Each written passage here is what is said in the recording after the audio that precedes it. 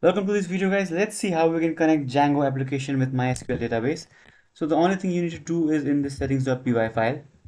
I have just one model, that is blog post, to show this demonstration.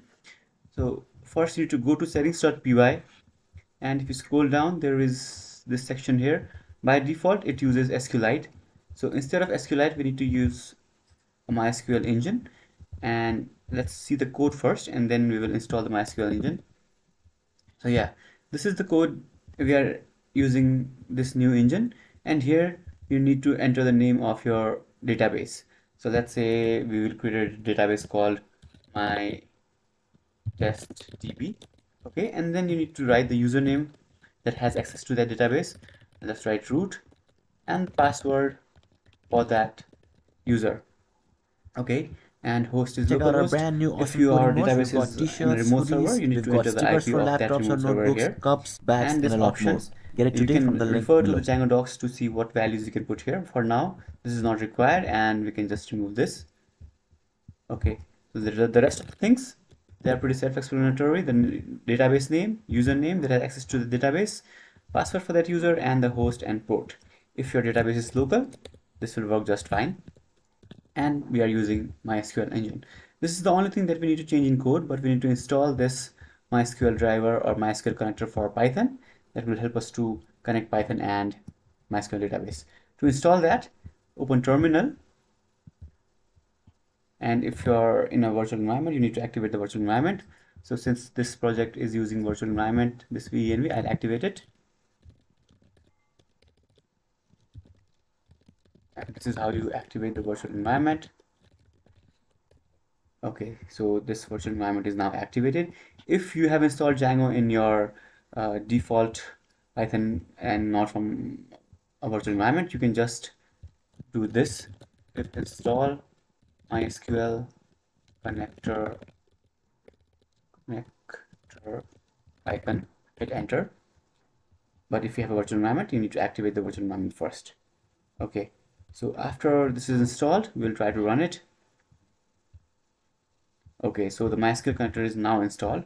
Now let's try to migrate it, and let's see if this field or this table is created in our database or not. So the command is python manage.py make migrations.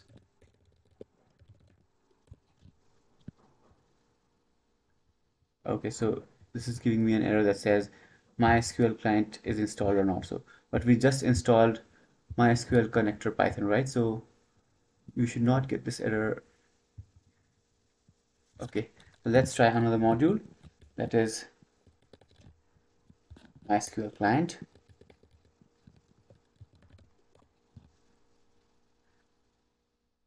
Okay, now let's make migrations. Okay, again this is giving me an error.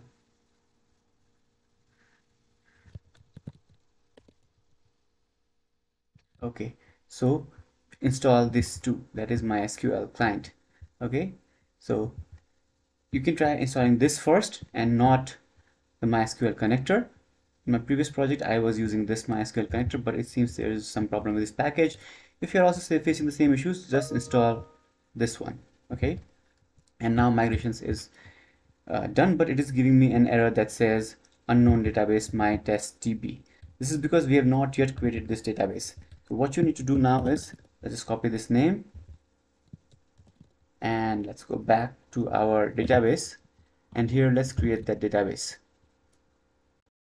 If you don't have a database server access, you will need to create this database, or you need to ask your database administrator to create this database for you. And once this database is created, let's go back to our code again and let's migrate again, and let's do migrate so that that table is automatically created in our database. Okay, so now the tables are being created, and if I go back to this testdb and click on this again, as you can see the tables are created and the blog post table is also created. This is how you can connect Django to MySQL server. If you have any question, let me know in the comments below.